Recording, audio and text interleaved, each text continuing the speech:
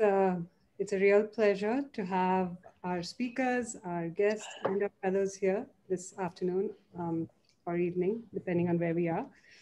Um, just a quick one about Be Fantastic. Kamya and I started this festival 3 years ago now, with the idea of bringing technology and arts practice to public space and to the public to kind of create more of a conversation around the UN SDGs. We've learned a lot in the last 3 years. The world has changed tremendously, but we still have steady and kind of steady focus on our tagline: radical, open, optimistic future. We still believe that that is possible, and that the way towards that is with amazing people, especially those in the arts, in the policy, in the technology spaces, to take leadership and move the world to a place where we all want to go. With that, I'd love to introduce our three special guests. Jaina Kothari is a senior advocate and the founder of the Center for Law and Policy Research. She's a brilliant, brilliant mind and has been advocating along with her organization for transgender and internet access rights very successfully, I might add, very successfully. We hope to hear about those things shortly. Jackie is the CEO and Artistic Director of the National Theatre of Scotland. No small task, given the times, and she does it incredibly gracefully. I'm really happy to say that, we're always particularly delighted to have powerful, strong women and showcase them. So here are two fabulous examples. And of course, there's the wonderful Mr. Sean Blagsworth. He's been an advisor to our journey at Bengaluru Fantastic. He is the architect of Dara.network, and he works at Marco Polo, has had a long history with policy and technology, worked with the White House on the advisory panel or on the advisory committee for internet technology policy. And with that, I'm going to hand off to Sean. Thank you, Archana, and hello, everybody. I'm very excited to have Jaina and Jackie here today and to talk about kind of this union of how does tech policy and data privacy and surveillance and come together really with the arts, and more generally, how can the arts and really public advocacy come together? And so this is really a conversation between two folks that had different fields and went to different types of colleges, but with our thesis that when different fields come together, we can really move things in interesting ways. And so we'll have a conversation about the ways that the arts can be effective in addressing themes and these political themes. We'll dig into why does data privacy and surveillance matter. We'll look at some of the examples where Jackie has been using technology in interesting ways to push the public agenda in Scotland, and Jaina can talk about some of the casework that she's seen here around these really fundamental rights.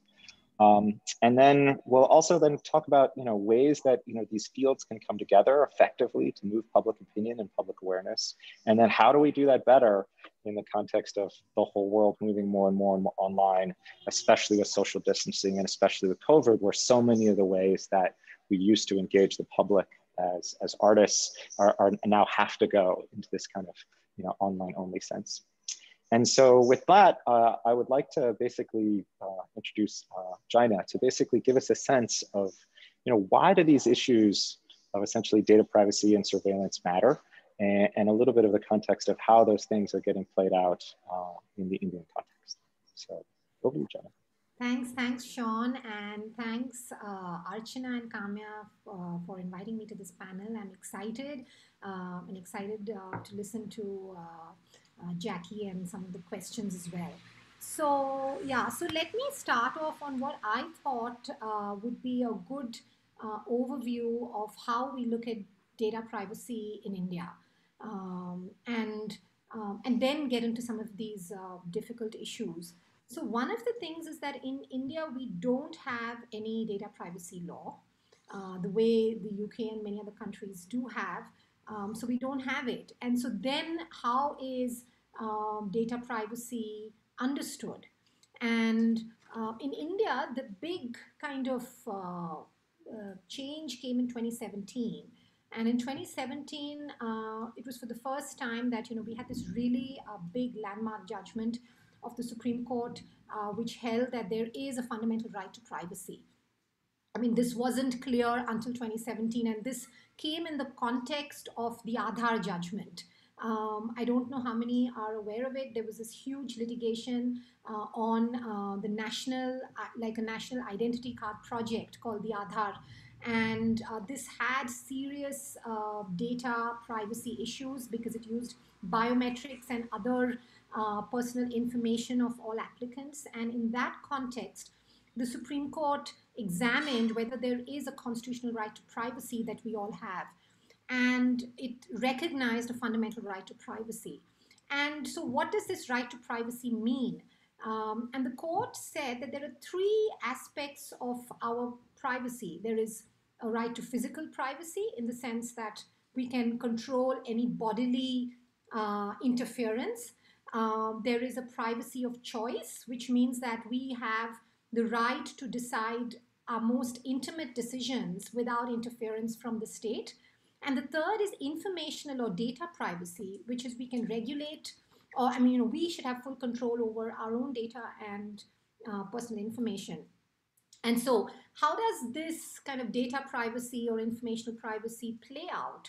So there was this big judgment, but it wasn't followed by any legislation. So we have, in principle, in India, all of us have the right to informational or data privacy for our very personal information and how it can be used or controlled. But as we all know, regulating informational privacy, especially in the time of social media, online, we're constantly online. It's extremely hard to regulate, and we kind of see that there is use of our data continuously being used without our permission or even our knowledge. There is profiling done, based on our online lives. There are constant background checks done on all of us. So then, how do we kind of control our data? And to control, I would say that if we want to retain our own the privacy to our data, there's essentially three kinds of three ways in which we do it. One is secrecy, that we kind of don't reveal information that we don't want to reveal about us. There's control, so we control how our information is used. And the third is anonymity, that we should have the right to be anonymous where we want to. And so all of this raises very, very difficult and complex questions of policy and implementation. It's great on theory, but how does it play out in the real world? And just to give a couple of examples, if I have a few minutes. So in this time of COVID, what has been happening? COVID has thrown up big challenges on data and information privacy.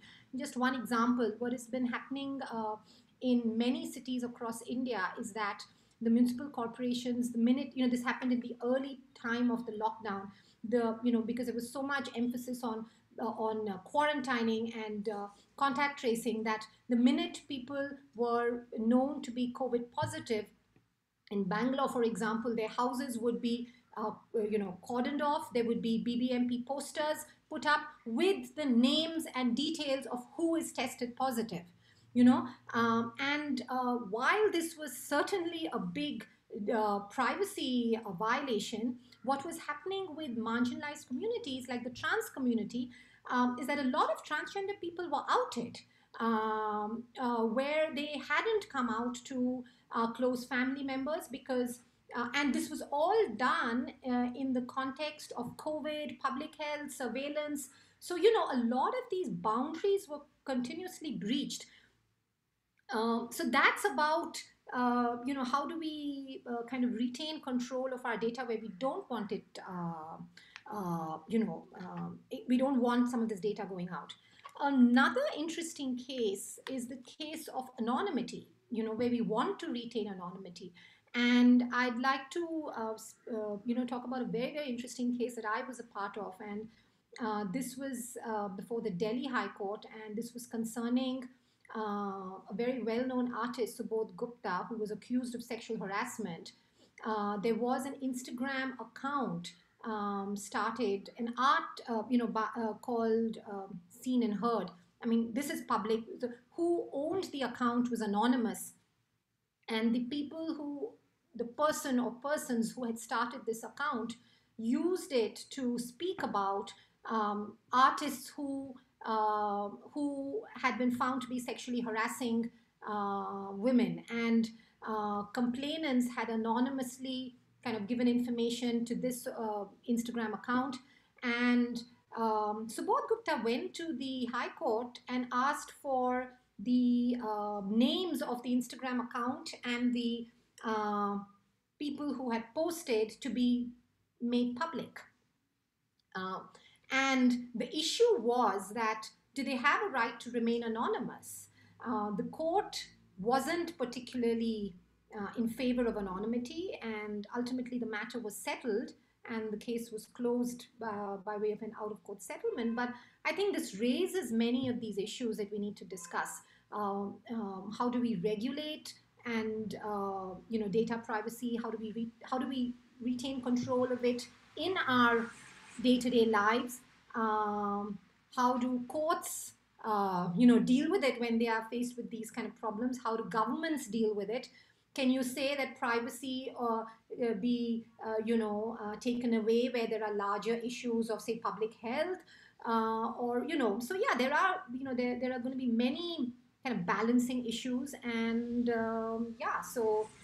lots to think about. Thank you, Jaina.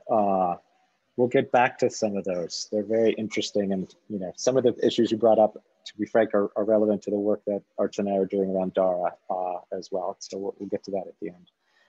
So at this point, Jackie, I'd love to sort of turn the podium over to you, and to get us a sense of like what's going on in the UK, what is the relationship of Scotland to the UK, and the role of the National Theatre Company within all of that. I have to say that just listening to you there, it's very rare that you're on a panel where you find the content to be so useful, because actually there's something so interesting about the way the theatre specifically has rushed so kind of like wholeheartedly towards digital and online. And actually you're provoking me to think about the conversations that have been lost with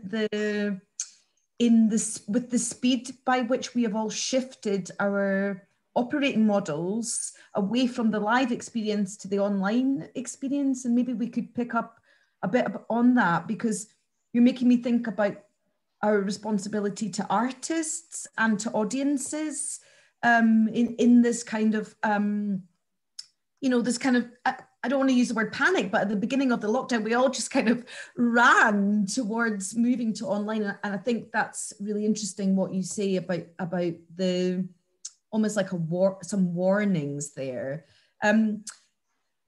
Just to say a little bit about National Theatre of Scotland, we were the first ever national theatre in the world to be set up to not have our own building. What that means is that when we were set up, the strategy for the formation of the National Theatre of Scotland, which was only 15 years ago, was that rather than having a big monolithic building that would take resource, like the formation of a big building would take resource from the rest of the cultural infrastructure in Scotland, a much more innovative and interesting model would be to have the confidence to set up a national theatre that existed wherever we chose to make theatre. So we make work in tiny town halls, we make work on ferries, we make work for the biggest theatres all over the country, but we are equally proud to co-create with communities, to make work wherever we feel that there's an important story to be told. And what that I suppose, means for this conversation is that we have entirely shifted our Without Walls to being digital and online. So when the COVID crisis happened in March of this year in the UK, we had to cancel our entire program of work, and we had to immediately explore. The fascinating thing for us was that because we don't have our own theatre building, actually the cancelling of our work allowed us to, like, we're less reliant on the ticket sales of the theatre shows because we don't have a building. So actually the job of work that we had to do was, how do we communicate with our audiences, and how do we continue to employ artists in the context of all of the theatre buildings being closed? And it is, I will tell you, an enormous responsibility, and there is a sense of being kind of designated survivor or last woman standing or something at the moment. So that said, we've been working like with a very optimistic embrace of the possibility of online digital, the fact that we can keep going. And one example that we're so proud of is that we had planned an event called the Coming Back Out Ball, which was about the LGBTQI plus community in Scotland, who were over 70, having this having an event where they would be able to express themselves and come together for a huge celebration, in recognition that for older senior people from that community, often the older they became, the less visible they were. And of course, because of the COVID crisis, the older you are, the more vulnerable you are to, the more physically vulnerable you are from a health perspective. But of course, we wanted to continue this political action, which was to celebrate the LGBT community of older people in Scotland. So we immediately moved that event online, and continue to have these social dance clubs, which actually were able to move from being a very Scottish focused thing to an international community all across the world of older people being able to come together. And what was so fascinating about that process was that it enabled us, I'm sure it's the same in India, but one of the biggest conversations has been about care homes, about the treatment of people in care homes and in hospitals. And actually, there is something in Scotland about the way that older people are treated within the care system and how we value that. So we were able to bring in politicians into that dialogue about the treatment of older people within a wider society in a way that we wouldn't have been able to do if we hadn't shifted our work to digital and online. And similarly, like everybody across the world at the moment, Scotland is asking itself very difficult questions about race, about systemic racism, not just because of Black Lives Matter, but because it's a conversation that as a national theatre we hold very carefully in everything that we do. So we're developing a work called Ghosts, which uses mobile phone technology to create an augmented reality experience throughout Glasgow, which paints a picture of Glasgow and its terrible relationship to slavery and the slave trade, and using that mobile phone platform to create this kind of interactive, immersive, augmented experience, so that Scotland, like all nations who were a part of colonialism, tries to deny its history and its troubled past, and this is a way of us kind of exposing and having a dialogue about that, which is only made possible by technology, and it will, audiences will be able to do that because they're not going to be in theaters, and they're not, you know, we can do that at social distance. So that's just a couple of examples. No, that's fascinating, Jackie. I'll stop there. Yeah. Sorry, did you have a question, China? No, I was just saying it's I could keep going, but I'll just pause because I think it's better to have a dialogue, isn't it? Yeah, I mean, the question that I find so interesting about both of your work is to sort of hop onto this theme of like, how is it that is people that are trying to engage in civic society and dialogue and policy change, how did your two different fields come together? And so I'm kind of curious to hear from both of you to say, you know, Jaaga, as you're thinking about work that is trying to extend human rights and better rights for marginalized communities, what are the collaborations with artists that have been really effective? And then Jackie, from your perspective as well. And like, I'm just kind of curious, like, what are the ways that we can kind of lean into each other to amplify, you know, our respective agendas? And more examples is probably the way to answer that question. I mean, I would just say that, you know, what Jackie spoke about was really exciting and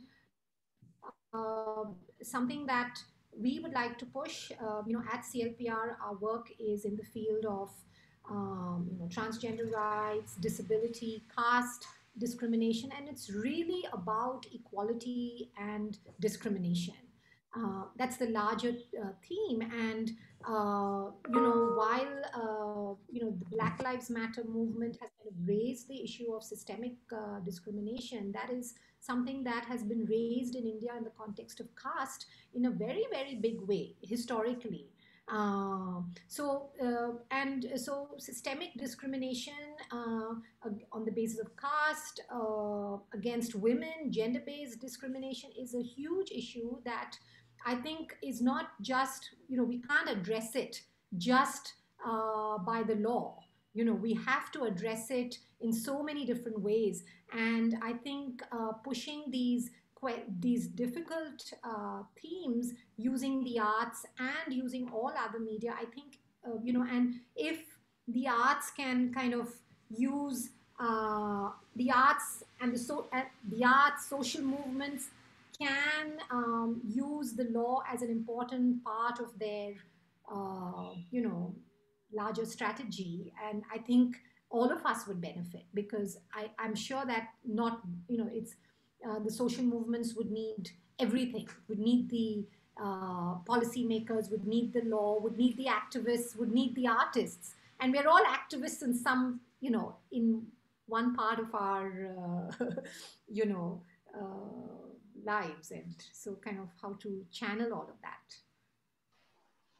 Jackie, I would love you to hear your take on that too. Yeah, I mean, in all honesty, the relationship to activism and policy change is a really complex one for the National Theatre of Scotland because we are funded by the government. So we can never align ourselves either positively, like for us to take a position, a political position, is really an impossible thing to do because the National Theatre of Scotland has got to have a life that is beyond any one governmental administration. So, and the other thing is that we have this kind of mission that we're extremely proud of, which is to be a theatre for everyone. So we actually can't take a position, even if as individuals we feel strongly, for us to take a position aligns us with one part of the nation, even if that is what we feel is the right position. It actually, to be for everybody, you can't take a political position. And I'll give you an interesting, but what I was going to say is we can enable artists to have a conversation on our behalf. So for example, when the Brexit vote was happening, we couldn't take a position on Brexit because although Scotland voted to stay within the European Union, it was only by a small majority. So there was a large part of the population who did vote for Brexit. So we would alienate ourselves from half of the population. So it would be, it's an inappropriate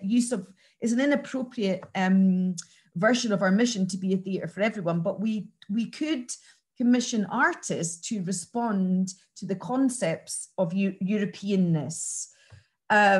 Which is a different interpretation. And the other thing about being a national theatre and activism and policy is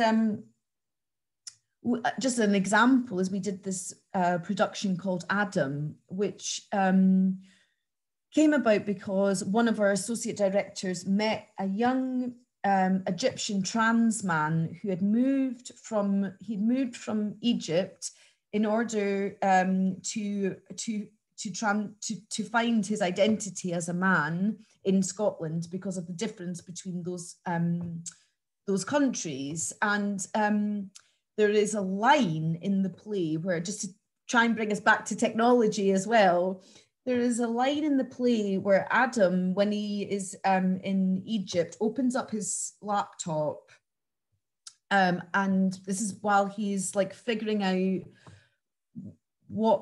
who he is, and he puts into his laptop, can the soul of a man be trapped in the body of a woman? Which is an incredibly poetic interpretation of the trans experience. But in the moment in the play, when he puts that into his computer, suddenly he is met with his community, which exists globally, that he would never have had access to if it hadn't been for this like moment of technology. So in the process of making that play, we reached out to trans communities all over the world. And at the end of the play, which even when I talk about it, I start to feel really emotional. At the end of the play, a global choir of trans individuals sings in the most exquisite song about this, can the soul of a man be trapped in the body of a woman? And you see in a huge theatre set, you just see all of these individual kind of screens of these trans individuals singing the song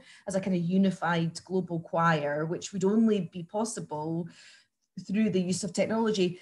And the other thing about that is that we made that show in 2017, which I think because of COVID, we've all lost the concept of time, but actually it was before this dialogue in Scotland about the trans experience. And actually I do think that Adam, in a way, stimulated a kind of nationwide understanding about trans. And for me, it was a personal journey, because I don't think I understood the trans experience until I went through the journey of producing that show. So I guess I'm saying there is such an important function in culture, in creating empathy and understanding, and global communities of empathy and understanding. Thank you, Jackie. That's amazing.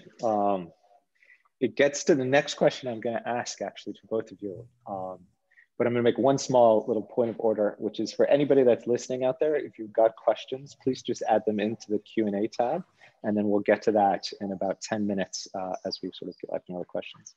But going back to one of the things you said is, one of the themes that Be Fantastic has is, what does a radical, open, optimistic future with technology look like?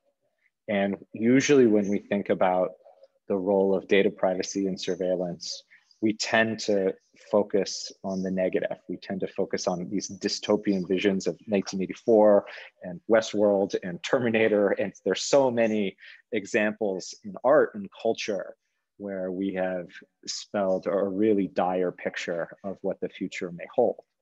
And so I was curious from your perspective, right, from both of you, if you were to look out, say, not even too far, let's say 15 years, in terms of where do you expect to see the nature of digital art and our engagement here, and how those engage with political themes? I'd be very curious, if you were to look into your ball, and what do you see coming forward? And I guess the one piece of story that I found really heartening there is clearly this connection for marginalized communities, they've been able to find each other. right? And in that finding, there's been an incredible amount of support, and that's a good thing, right? And so I suppose I'm looking for, you know, what are the other examples of that you guys see coming? Let's start with Jaina, and then we can go back to Jackie. Okay. I mean, I think that, you know, like from the last couple of years, even perhaps before this, the COVID kind of pandemic, which has kind of, you know, made us all, you know, completely digital in so many ways. But I think there's been a lot of kind of positive use of the digital that we've seen. And I find that the most innovative ways has been through, you know, through the fight for legal rights. And one of the examples, you know, I want to talk about my case on internet access in Assam Great. that I had fought, and that was a case. And you know, we're all, I think, seeing times where in the last few years, we're seeing authoritarian governments in so many different forms. And in India, this has been going on for the last 4 or 5 years. And last year, I think India faced the largest number of internet shutdowns anywhere in the world. And internet shutdowns were being used as a form to quell protests, civil protests on government policies, whether it was the CAA or other legislation. And so one incident was in Assam. This was a state in the northeast, and there was an internet ban which went on for about 10 days. And this ban was challenged in the High Court. And what was interesting is that this was challenged by a trans person. And you wouldn't think that, right? You would think that it would be other civil rights activists, prominent people challenging it, but that wasn't the case. It was a trans activist who challenged the internet ban on the ground that this takes away, the trans community's forms of livelihood and access to all means of whether it's livelihood, education, access to healthcare, which I mean, of course, the internet became a way of access to all these things for everyone. But I think the trans community or the most marginalized communities feel it the most, because in many ways, online spaces are where now. I mean, I think for more vulnerable communities, it's the only spaces which are more accessible in many ways.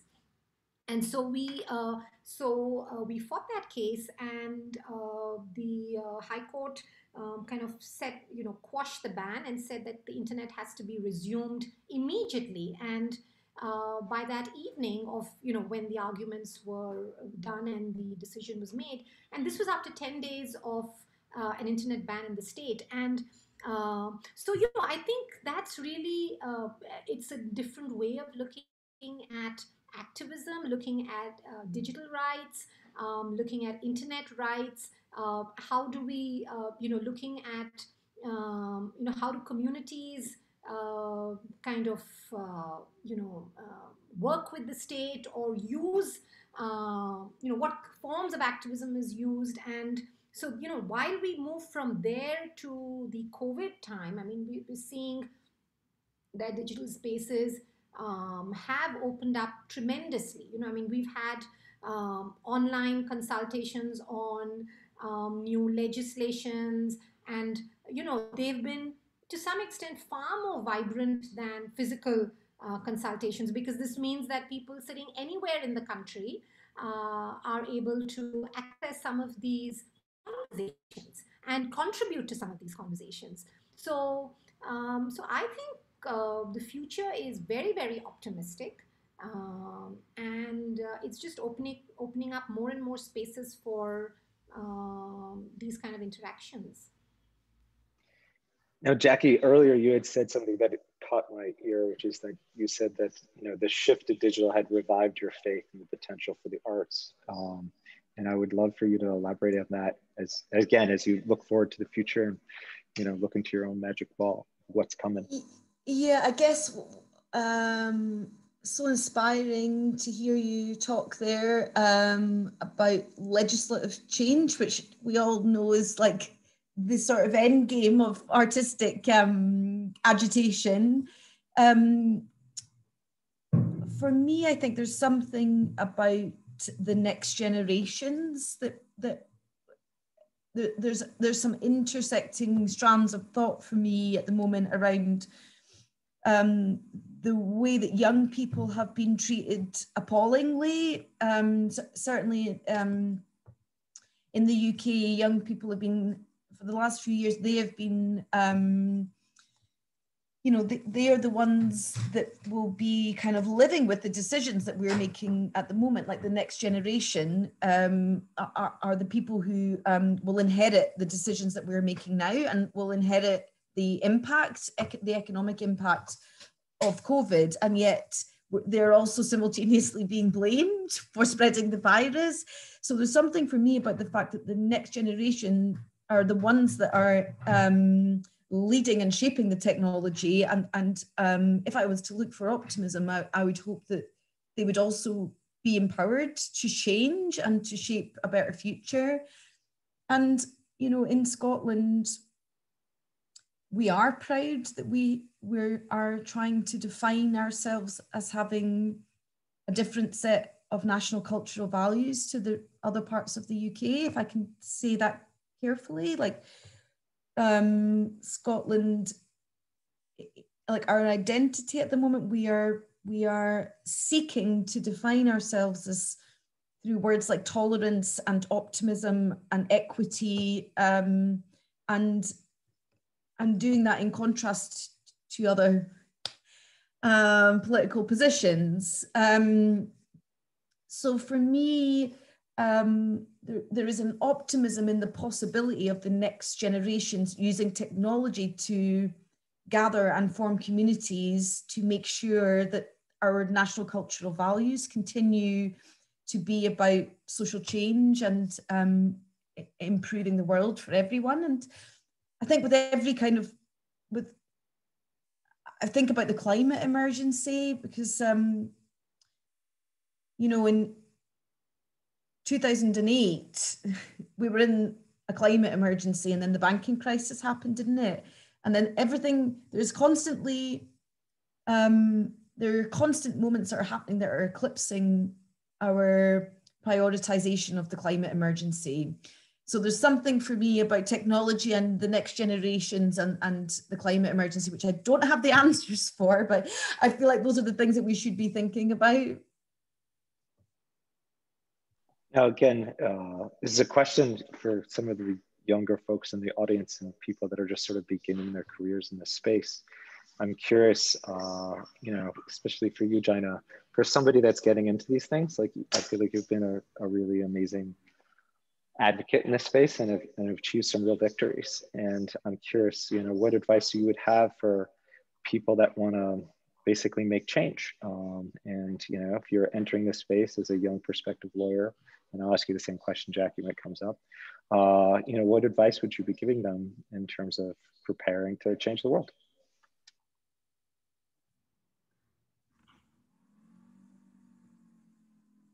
Sorry, I just lost you guys for a moment. Sean, if you... No problem. My question was just what advice would you give to a young person who's like, going into preparing to be a lawyer or, just starting their career now as they, try to basically prepare themselves to make meaningful change? I would be curious for your answer on that.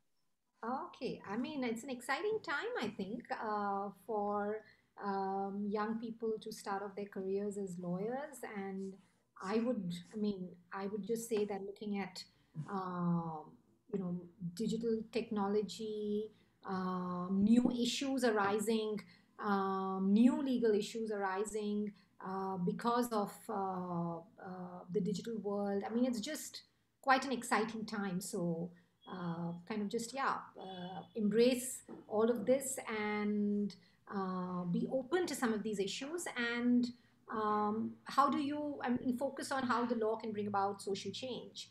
I mean, that was one of my motivations in practicing law, that how I can use the law to bring about social change. And I don't think that has changed. My message still remains the same, but I think there are more exciting ways for social change now than there were probably 20 years ago. Yeah, and Gina, what would you, or sorry, Jackie, what would you add to that, especially for folks that are looking at a career in the arts? Yeah, I mean, the sort of paradox that we're living in is that the arts are in a huge crisis, but we are feeling the value of the arts and the social purpose of the arts more intensely than any of us have ever felt them. I'm just thinking of this example of this. At the beginning of lockdown, we started a project called Scenes for Survival, which were these digital artworks. They were short, we made 50 of them, and they were 5-minute pieces. And we used a lot of kind of big name Scottish celebrities in them. And we also did a lot of open calls. And one of the pieces, so the top one has been seen by, I don't know, it's about 4 million people. And then the second most viewed one, has been seen by 2 million people, and it's called The Domestic. And a domestic in Scotland is the cleaning staff within hospitals. So the people that you, even if you go into hospital, you probably wouldn't really see them in Scotland. And they support the nurses. And the piece that we made was written by a playwright who was also a nurse on the COVID wards. And the piece is about the comfort that the domestics, so the cleaners in the Scottish hospitals, they know the names of all the patients. And it's this person who has been admitted to the COVID ward, and not because of COVID, but because of a suicide attempt. And she's comforted by the domestic. And the whole piece is about the fact that basically this key worker, this really not well paid person within Scottish society, in a way saves the life of this young woman who's on the COVID ward, and how that is an unseen kind of function. And actually it's so intensely emotional, the fact that that piece has been seen by 2 million people, by a playwright who is still kind of emerged. She works really hard as a nurse, and she's a playwright. And the actor in that piece is an actor that we found through an open call, you know, just a emerging actor. And for me, like, it sums up why we do what we do, because that piece has been seen by so many people, because theatre as an art form can actually take people through a crisis as it's happening. So it was actually able to comfort people. Like, I think when we write funding applications, we write things like the value of the arts, and the arts can provide solace, and arts can provide comfort. But there's just something about this exact moment that we're in now, where the work that we're doing culturally is actually taking people through a crisis. And that's so important, at the same time that the industry is in a complete crisis, which is a paradox, isn't it? Absolutely.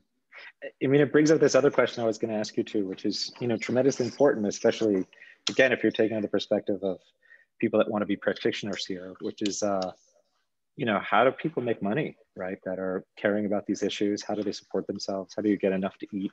How do you turn it into a movement? And I'd be really curious from you both of, like, you know, what are the funding and kind of revenue strategies that, you know, you and your organizations have employed? What have you seen as effective as we're trying to bring awareness, like through art, through social change? Would Jackie like to go first? Yeah, I think that's a really interesting issue. There's so many strands to it.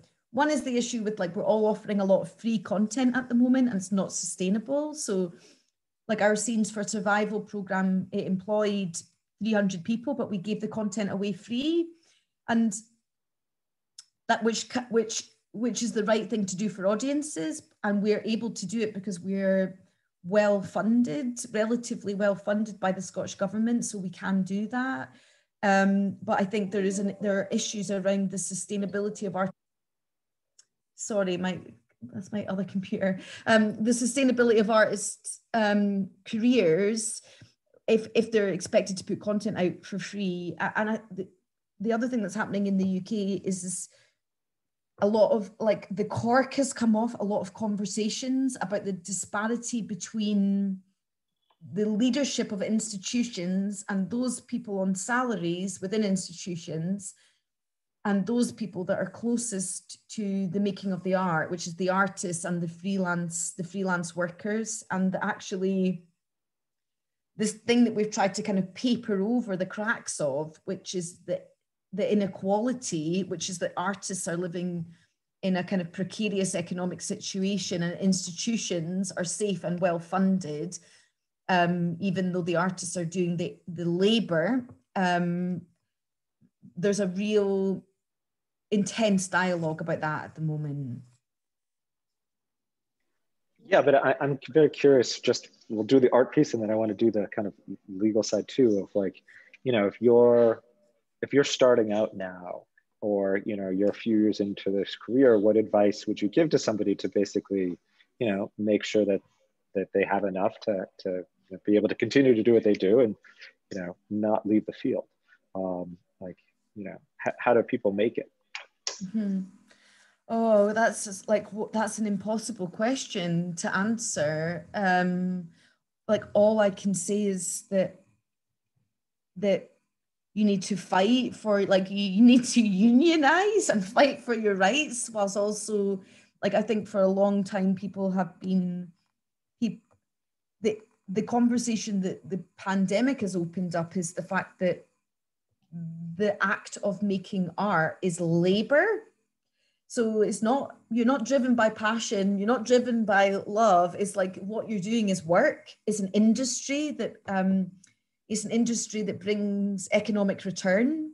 It brings, like, it brings tourism. It brings, you know, you're not doing it by choice. You're doing it because you're part of the global economy of labor, and that's a much more effective argument than an argument around, like, the value of what you're doing.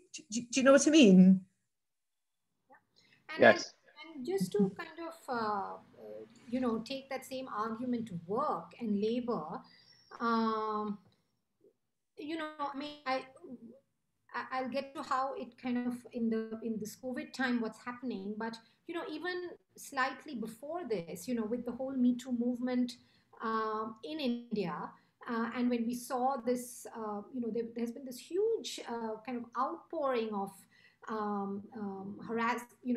harassment faced by young women artists and workers, and that in fact kind of catalyzed a lot of activists to categorize artists as workers, you know, and so for example, you know, this has led to a movement where artists have come together to form, you know, there are no unions and there's no unionizing in the art world because you know, in the art world in India everything is unorganized. So art workers, young artists, I mean, there is no there isn't an organized sector, and this kind of led to kind of framing them as culture workers. So that's the kind of language used in the Indian context as workers, you know, but culture workers. And now we are seeing that, you know, during the COVID time, you know, some of the issues you raised, Jackie, that you know, access to funds.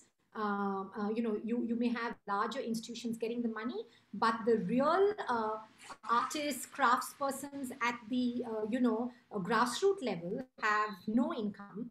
And you know, we're seeing situations where, for example, the government of India has given grants to large institutions like the Lalit Kala Academy, but they've not distributed the money to the smaller artists.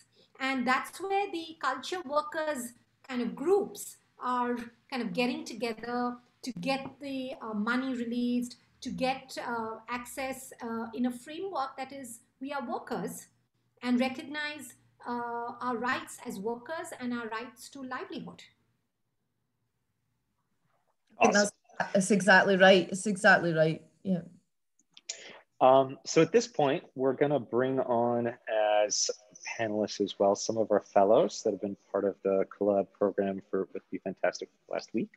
And so Navya, if you want to invite them into the Zoom, we'll get to see their faces and hear from them directly. And so while that's happening, so I've got a question that came in online.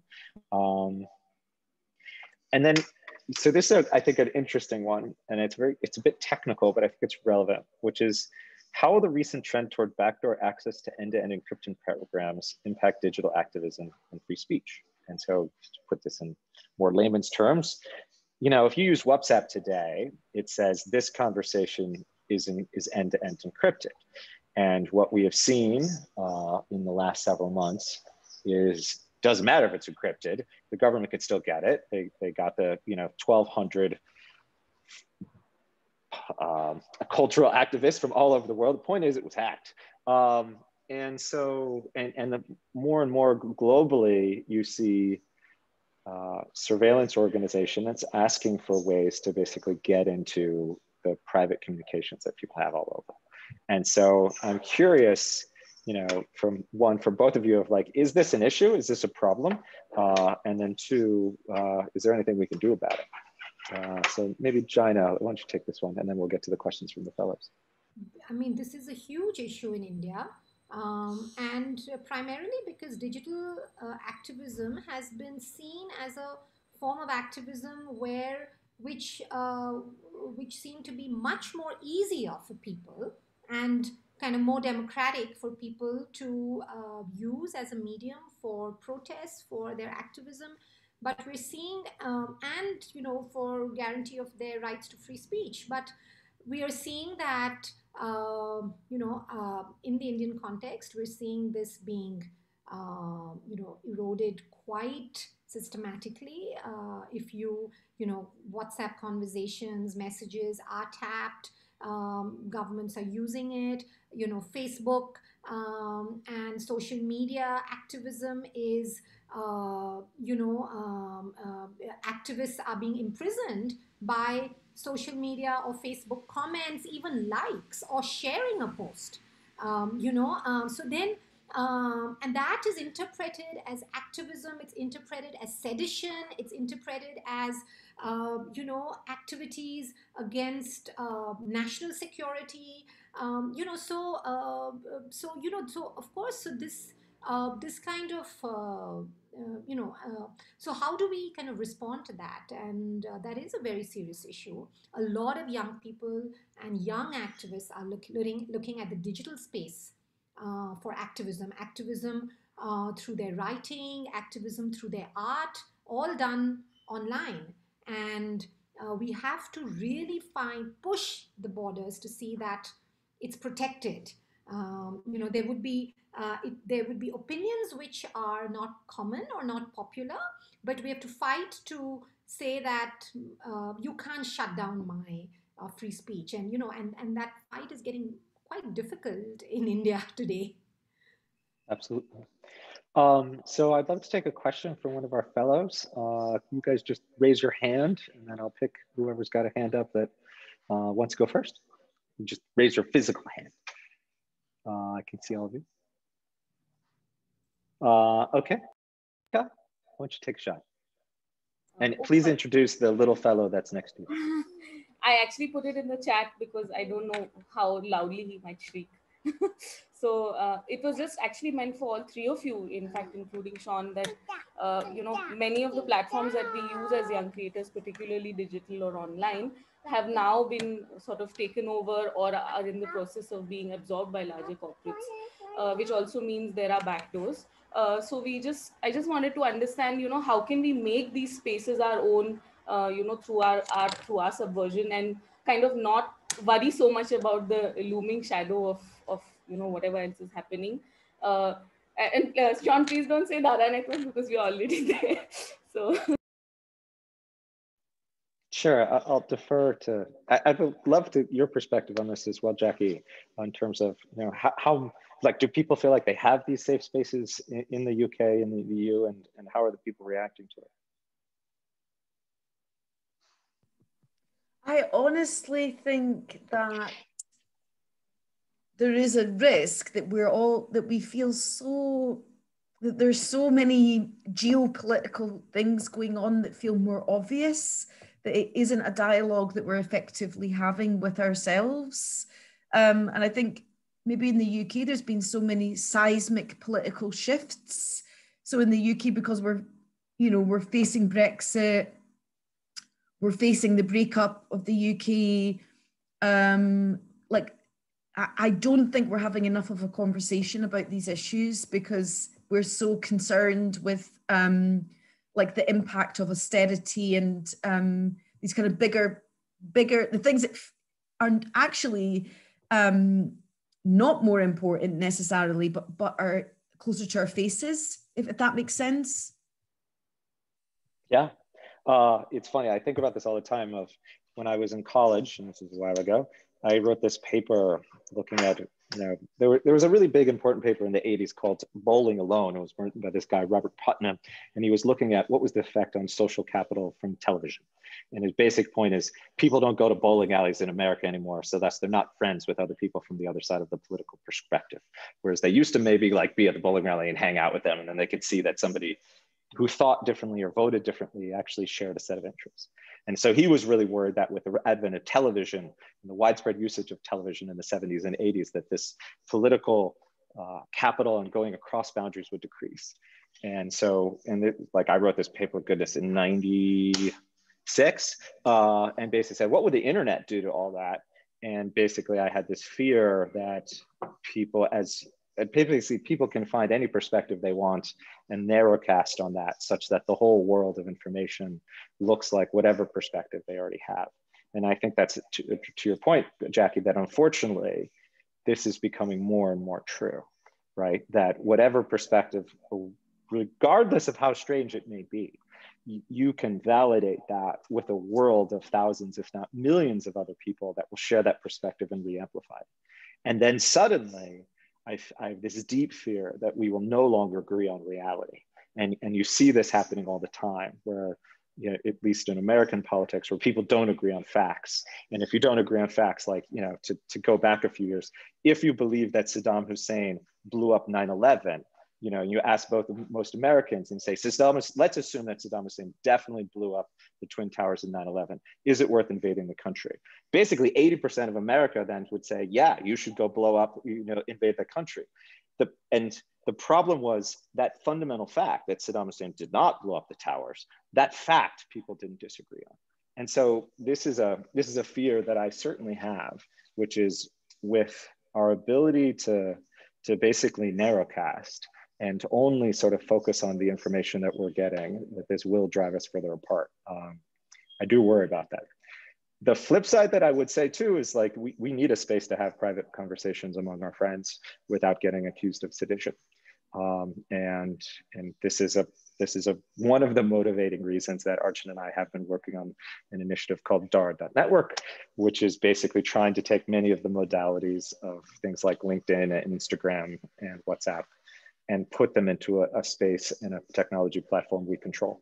And as we go forward, we want to build on top of things like Signal, which is probably the most secure and most encrypted formation of that, so that at least the cultural practitioners can have conversations that are private and are not beholden to advertising platforms. So I'll stop plugging. So anyways, thank you. I'm totally in, Sean. I'm in. Awesome. Feels like maybe the most important thing to be working on right now, what you've just said. Feels like now that you've said it, feels so incredibly important. And what a simple but straightforward way, that thing you said about the fear that with television, people wouldn't be meeting in public space and they wouldn't be forced to debate. And now you can see that on Twitter, which is like, you just have to go on Twitter and you can have everything that you say. It's confirmation bias. You can have everything that you think agreed with. So fascinating. So where is the space for meeting to actually figure out a better future, and where is the space for dissent? I mean, one of the things that gives me hope is, to be frank, when there are charters like yours where that says we need to make content for everyone, and we're not going to basically pander either on the left or the right to only our own audience. And that, you know, I do think that's a tremendously valuable role, and something I, frank, like, you know, like the UK has not always done everything right in its history, like every other country, but, you know, its support for its culture, I think has been, it's, you know, commendable, and, you know, more so than India, for example, and certainly more so than the States. So I think Cole had another question. Can you hear from you? Hi. A lovely talk that you guys gave. I am a new media artist, and I also have recently been entangled in a lot of uh, things connected to a certain kind of politics that my parents were part of. And recently, as China was talking about the arrest that had happened to a lot of activists, my mother was also arrested in one of those arrests, which was connected to the Elgar Parishad and the Bhima Koregaon case. So I'm pretty like closely connected to the courtroom sessions that I've seen, and I have almost attended many of her bail hearings. And I wanted to talk very specifically about the way these proceedings happen, and I'd really like Jaina's and Jackie's perspective as a foreigner on this. So the only evidence that they claim to have right now is entirely digital. Okay, they are claiming that they have letters and documents which claim that my mother and the others who are accused, the activists, are, you know, have content that is anti-national, and they have letters stating that they are connected to a quote unquote extremist movement and a Maoist movement. So in situations like these, when you even when you read the evidence, you know, and you see that the letters are completely fabricated, there are even spelling errors in those documents that have been produced as evidence in courts. How do you sort of process this situation where like legal institutions have lost complete reason to, you know, bring up evidence, and the way they claim the, you know, their side of the story, especially from the public prosecutor's side, there is complete lack of reason. So in such a situation, how do you hold on to faith in our judiciary, and how do you carry on, you know? Can I respond? Sure. Yes, please. Yeah.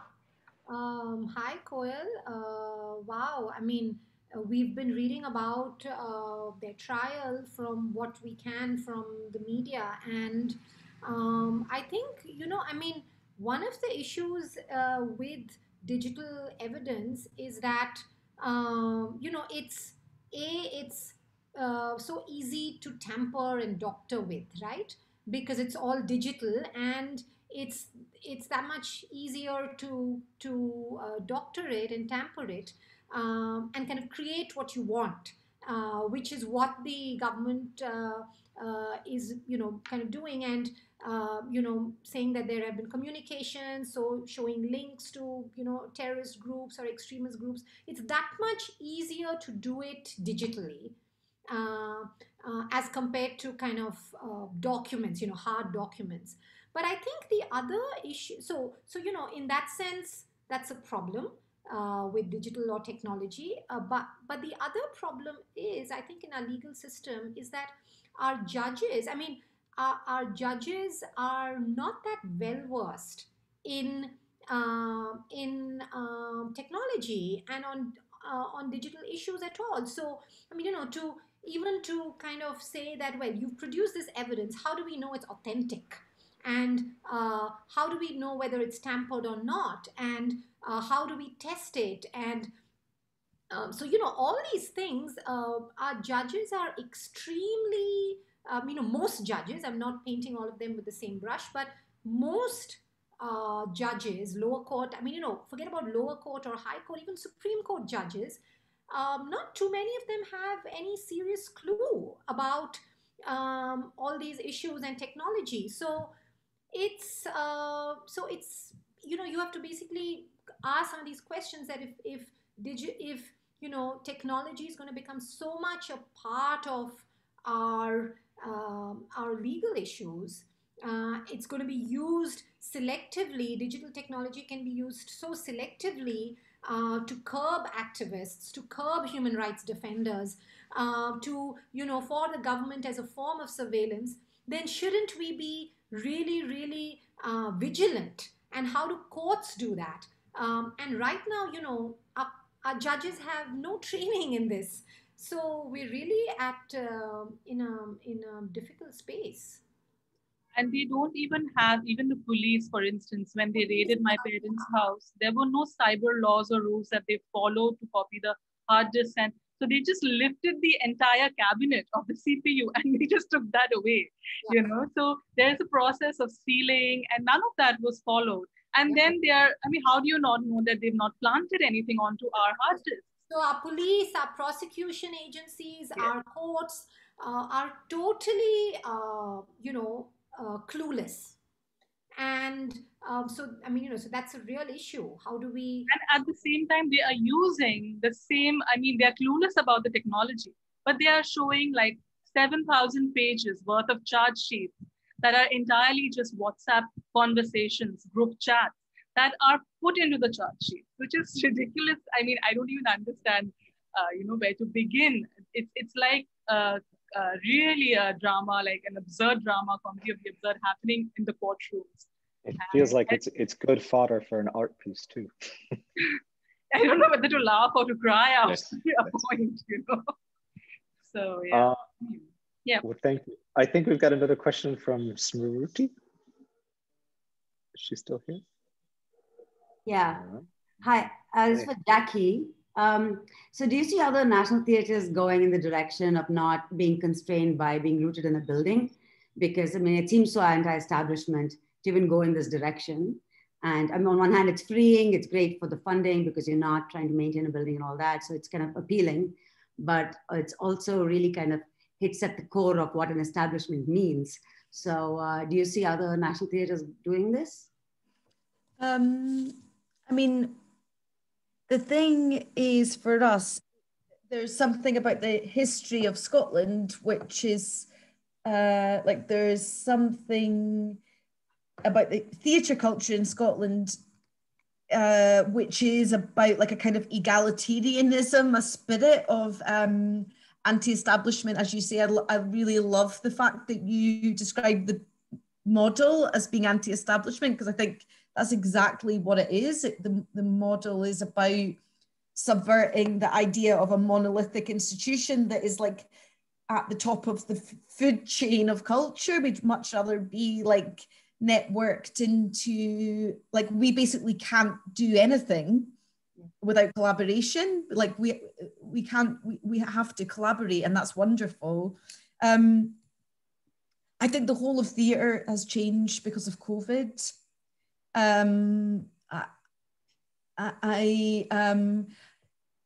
More than even like the models, I think, for like national institutions being non-building based, I think one of the things that we are thinking about is co-creation, like about the voices, like a democratization of who is making the art.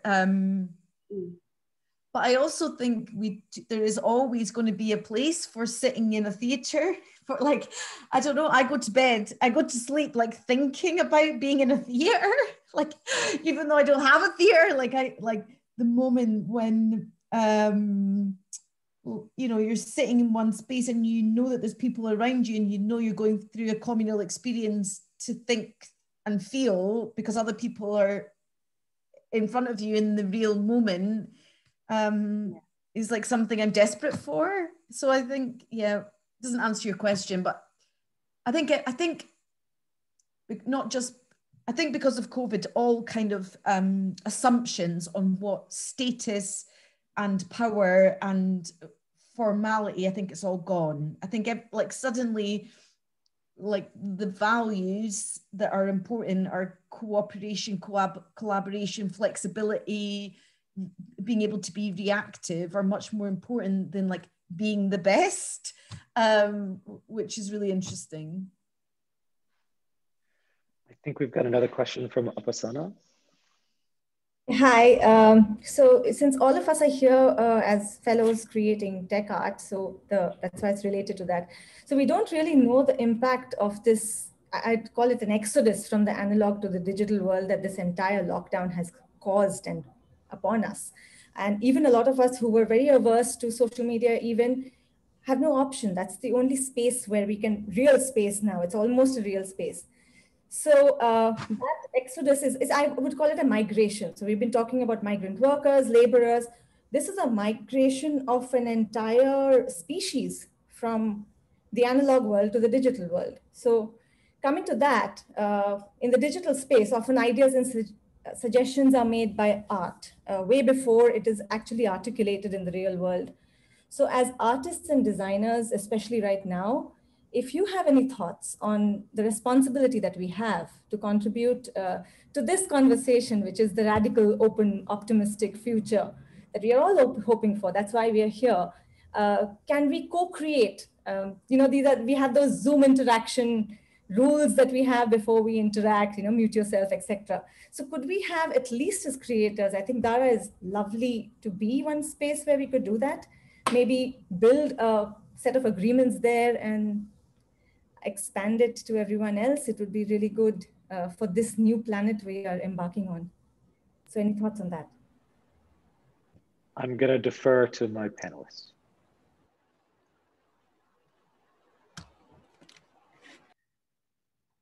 I think Jackie should answer that. Oh, I don't. I feel like the group. Sorry, but I do feel like the group here has got probably a better perspective on that. As I'm like a 40-year-old with 2 kids at home.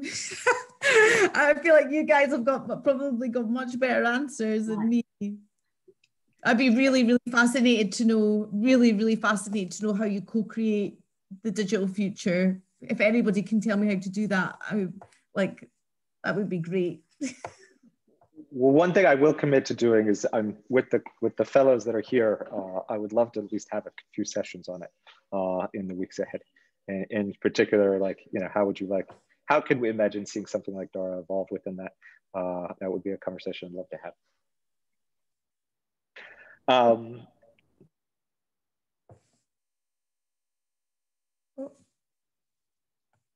Lost you there, Sean. No, I was said. So let me go, we'll do another one that's come up. In the context of India, the huge population joining the internet range of diversity of culture, economics, languages, landscape, is necessary that most people not knowing what their data and privacy rights are. And so I guess the question is, how can we better inform the broader public around what are their data privacy rights? What have been effective ways to do that? And what role can art play in that? Let's go with Jackie, let's go with Jaaga, then this one's a little bit India focused. No, I mean, we can go with Jackie too, but I can just say that, I mean, this does remain a big challenge. How do we make people aware of our privacy rights? And that becomes even more difficult in a context like India because we don't have actual laws guaranteeing data privacy. We just have kind of constitutional guarantees which are stronger but kind of more difficult to disseminate. So we need kind of conversations which bring these issues in our daily lives. How do we bring these kind of fundamental rights conversations in our day-to-day conversations and therefore create awareness? And one of the things that came up in court, interestingly, in the right to privacy case was that the government argued that, there's no problem if privacy and information is shared. The poor don't care for their privacy. So that was the argument that for some people data privacy is not important, but I don't think I don't think it's the case at all. And so how do we kind of create more awareness on some of these issues? And maybe Dara could take some of that into its projects with the fellows. That would be a good way to start, I think. Yeah, and I think the other thing that we have to keep keenly aware of is we have to root our legal arguments deeply in like the case law and the constitutional, support structures that already exist, lest, the country comes and decides that, okay, you can't download that app from the App Store. And so, the government always has tools, right, to prevent access if it wishes. And so I feel like as we think about this, the legal basis for our reasoning and why we need to exist needs to be quite sound as well. And so anyways, another question from Bhargav.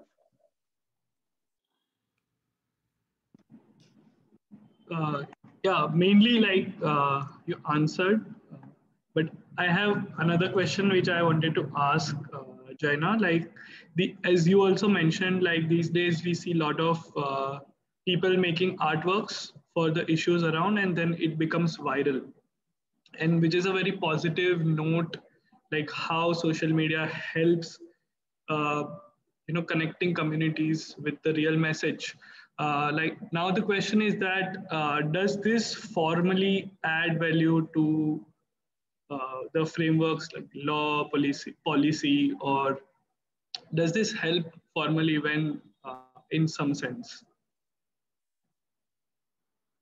I didn't get your question too clearly. If you could explain. Uh, Maybe it's like there are a lot of people who engage on dialogues, which artworks on social media. Does this really help fighting about the issues on ground to or in courts?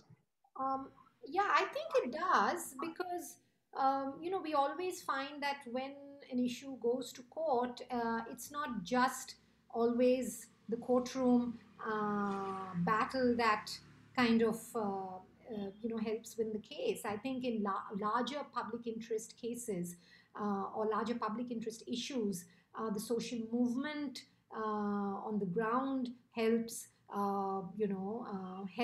in the outcome of the case. And often if it could be activism on the ground, it could be arts related activism, it could be online activism, which helps build strong public opinions on certain issues, and definitely it helps causes very, very strongly. Thank you. Marcel, we've got another question. Yeah, I was actually wondering that, like, if you guys had any idea of what kind of tools that we would be able to use, that we should like look into it, especially looking at like the government censoring certain things, or us not being able to access the same technology as, let's say, government or states or big companies. Do you have like any tips or ideas around like that? I have one quick answer on this. And one of the things that really opened my eyes is there is an arms race of technology providers creating surveillance technology that then sell to every surveillance organization around the world, right? And so one of the ones that I met a guy, this is like 8 years ago, before Snowden, and he said, he was an investor in a group called I2, and they aggregated public data networks and private data networks, which were social and geographical. And that was like so vague that it sounded like nothing. But basically the example that he gave is like, yeah, let's take all the credit card data that all of their credit card companies have, and we're going to merge that with all of the camera data from license plate readers and all of the passport and visa entries that are happening to create one social graph to basically allow surveillance and operatives.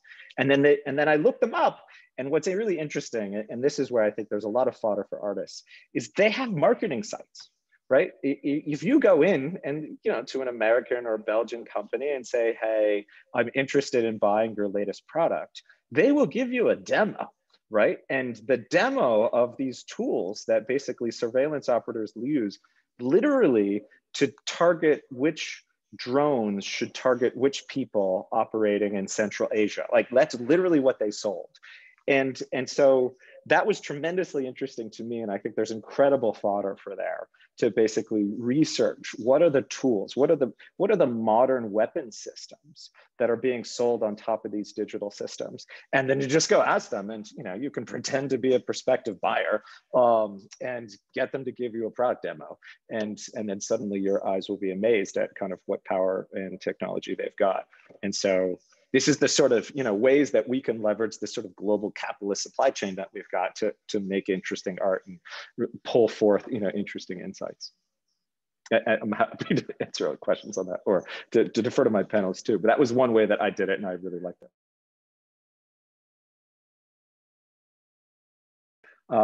Okay. So, and then one question for Jaina that's come in, how can we use or replicate things like GDPR, which are really a great platform inside of Europe to basically enhance data privacy rights? How can we, push that all over? How can we, make that story more aware? I would love to hear an answer to that. Yeah, I mean, we don't have a data privacy law in India. There is a bill that is floating around and being debated, but we can't say when that will be passed. But I think what we can do, at least while we're waiting for a law, is that at least in the platforms and spaces that we are engaged in, we can have data privacy, terms or agreements, simple agreements, kind of put in place, so that, and we can ensure that the data is protected and the person has that privately in some of these spaces by making simple agreements or terms, and also make people more aware of say that my data can't be used without my permission. Often people don't even know that they have a right to do that. So creating more awareness, I guess, is more important. I'm just a little bit aware of the time. At this point, Jackie or Jaina, if you've got any sort of final comments, I'd love to hear those, and then we'll pass off to Kamya. So Jackie? Yeah, I don't want this to sound in any way like condescending or anything like that, but I am just like so amazed by the sort of level of thought that is going on around like social change and digital and like activism and rights, and it's just been really inspiring to have a moment amongst like the COVID kind of working from home, like trying to kind of solve these like theatre art form challenges, to be in the company of like a group of people who are clearly asking those really difficult and intense questions. And even if there isn't like the answers, it feels really optimistic to be in the company of people who are trying to figure out what the right path might be, rather than carrying on as we are. Sounds so simplistic. My brain has been fried by COVID. You are not alone. I hope that makes sense. And then Jaina, any final thoughts? I think it's just hearing from some of the fellows and some of the questions is just so exciting that many teams are being by which have such a close kind of interaction with the law, like what Cole asked about, tampering with evidence, digital evidence, and all of that, and art projects around it. And I just feel that lawyers need to see more of these artists. We are too isolated in the law world, and it can be quite dry. And I think lawyers, judges, prosecutors need to see these exciting worlds where artists are asking these questions and raising these issues. So I think it's also a time for more collaboration of artists and lawyers, and I think Dara should find a way to do that, and theater persons as well. And so I think we should find a way to do that. Yeah, and I feel like this is a good segment. In many ways, DAR is just a technology platform, but Be Fantastic as an organization is that bigger piece that's trying to pull together these different threads and to really showcase, work that's happening in the public. And so with that, Kamya. I need a breath before I start talking, folks. But thanks to all of you panel members for having pulled in such a thrilling session. Jenna, examples from your legal world were just amazing to feel. So just as much as you wish you contend with the artists in the world who are doing this, I think we've had a fabulous time looking into your world. And yes, we must meet more. Jackie, thanks so much for your time, taking us through how an art form like theater could even be thought of digitally. Like, wow.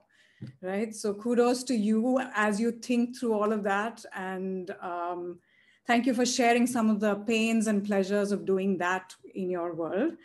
And I really thank Sean for pulling together these seemingly diverse worlds, like legality and art in the tech art world coming together is as crazy as tech and art coming together. So thank you, Sean, for pulling it together so seamlessly. And we are in a momentous time. There's something going on in the world around with this room of critical thinkers. I really think the needle is shifting. A lot of the points that all of you brought up today, saying we need to regulate, we need agreements. I love that word, Upasna, agreements, right?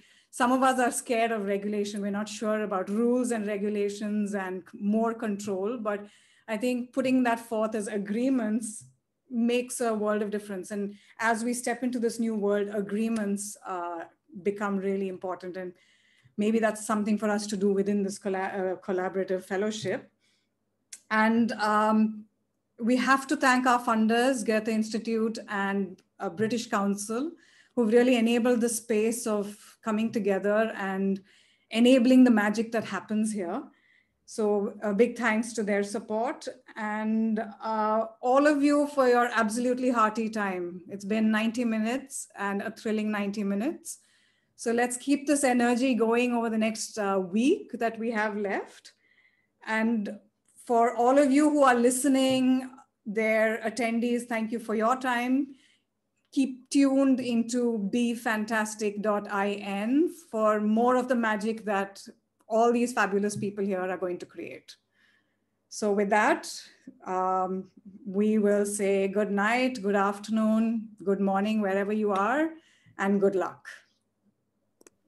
Thank you.